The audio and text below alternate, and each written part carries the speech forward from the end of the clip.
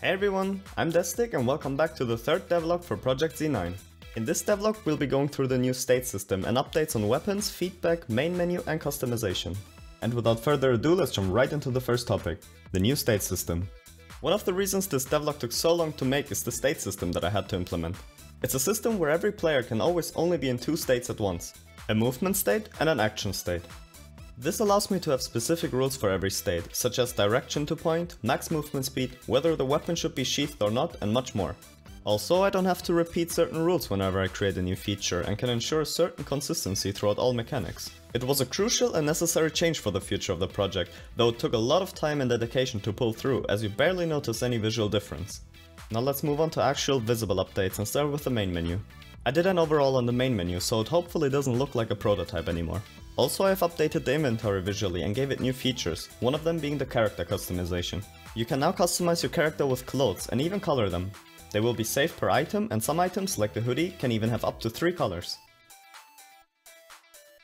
Another update on the visual side is the outline that is now added to the character to enhance the anime look. It helps rounding up the character nicely while also adding a lot of functionality, which you'll see in later parts of the video. The options menu also got a few updates. You can now tweak camera distance, camera shake intensity, audio and field of view. Some of the sliders will also dim the options menu to help you see the difference while tweaking them. Next on the list we have weapons. There's a new weapon available, the katana. Anyone that played as for League before will notice that it has very familiar attacks. The light attack chains into a 4-hit combo, and holding the left mouse button will perform a heavy attack which knocks enemies away. Using the right mouse button will cause the player to slide backwards a bit. Upon releasing the button or holding it for too long, the player will dash forward and knock up all enemies in the way. Performing an air attack will make you start spinning your katana around you while moving forward through the air. While it was already shown with the 4-hit combo, I want to point out that I've also implemented chaining attacks, so now you're able to chain some combos such as air attacks into heavy attacks for the Tesla blade or the katana. I've also updated the model for the shotgun and created some animations for it, since it didn't really have its own animations before. Another new feature is the knockback and knockback recovery. I've added new animations to it, and in theory it works like you'd expected it to. You get knockback, and whether you hit a wall or not, you will be either smashed into it or land on the floor, following up with a get up animation.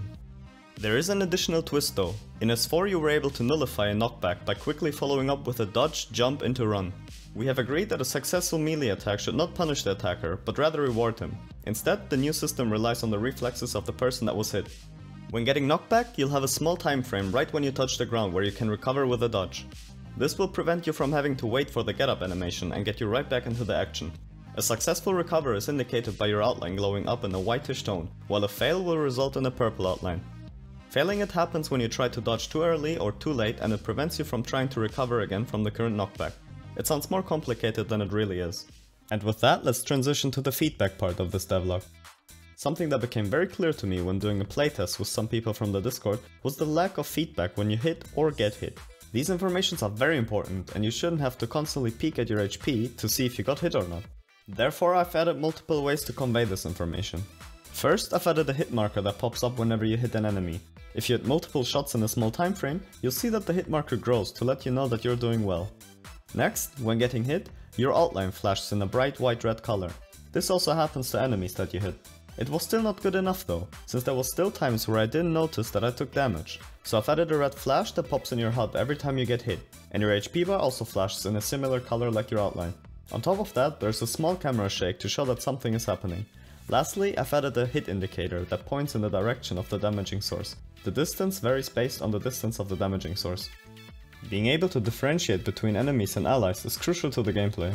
In As for League, the clothes of your enemies were tinted in a red color to easily differentiate between them. It's a good and clear idea, however it makes red clothes problematic since you could mistake your ally for an enemy. So instead of changing the cloth color, I've decided to change the outline, which means that the outline of your allies is colored black while the enemies is tinted red. Camera shake was also added to weapons, which helps to intensify their impact. Melee weapons however only trigger a camera shake when the player hits an enemy. We also have new soundtracks made by Tatsu, which you'll partly hear at the gameplay footage later. Last change regarding feedback is death. I've added dying animations and visual effects, which should help to quickly differentiate between dead and alive players. Now let's move to the gameplay part. Some of you might have already noticed the new UI elements. These are thanks to Ariet from our Discord, who offered his skills as a UI and UX designer to help us with the project. We have started to do playtests on the Discord to speed up the progression of finding and fixing bugs. It helps tremendously since there are multiple things that I cannot test by myself properly. After our first playtest, I've decided to add a couple of extra parts to the current team deathmatch level. These changes allow for more vertical gameplay since before they weren't easy ways to get up on the roofs. And now, to get to the juicy part, I want to show you some of the gameplay footage that I've recorded during our latest playtest. Spoiler alert, the game still has plenty of issues. Let's go.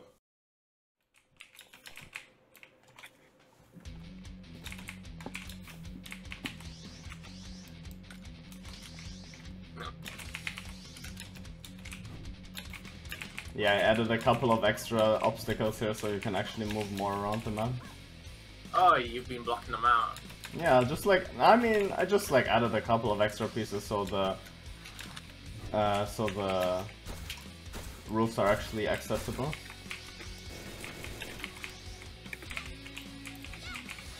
Oh, I just realized this map is now playable in PPM.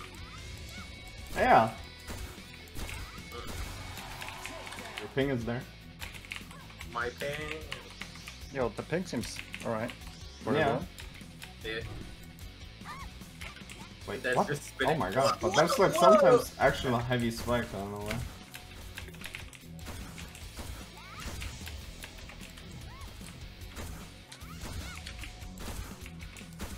Oh my god, dude, there's some massive spike sometimes, holy shit.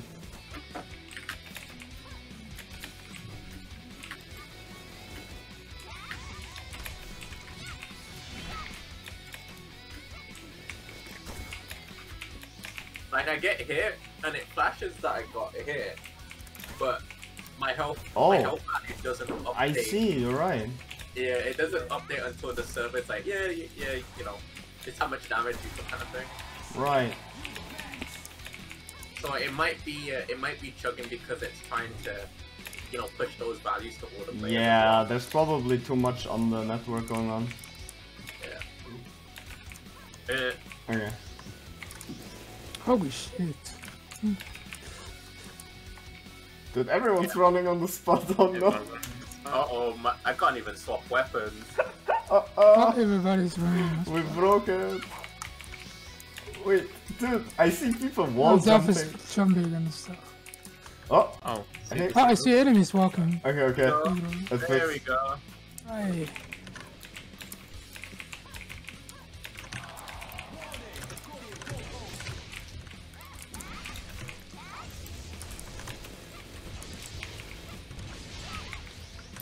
Move over! Oh shit. Ah, goddamn! Fuck! Should have got my plasma sword. Bridge noob! Hey, you put it up there. Wait, I can fight you. Huh. Yeah, what? What is this problem here? Anybody else? Next round starting in. I have to. And we are playing. Oh my god. No. And it disappeared. Oh, Zal? What the hell?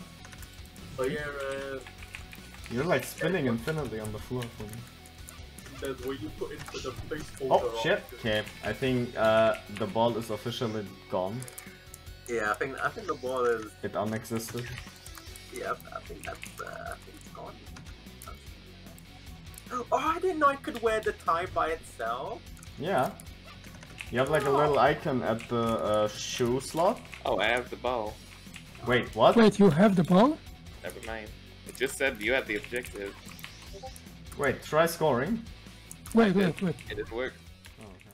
As you can see, there's still a long way to go. The network has too much load on it currently and I will have to definitely work on it next. Touchdown also seems to have plenty of problems that need to be focused on. Thanks again to everyone that participated in the playtest and helped me figure out problems that I couldn't find by myself. If you want to be part of a future playtest, make sure to join our Discord and get yourself the tester role so you'll be notified whenever a playtest is planned.